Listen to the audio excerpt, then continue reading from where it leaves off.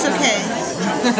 Rigor, what do you mean by rigor? Like academic rigor, balancing an asset-based approach with the kind of requirements of critical scholarship.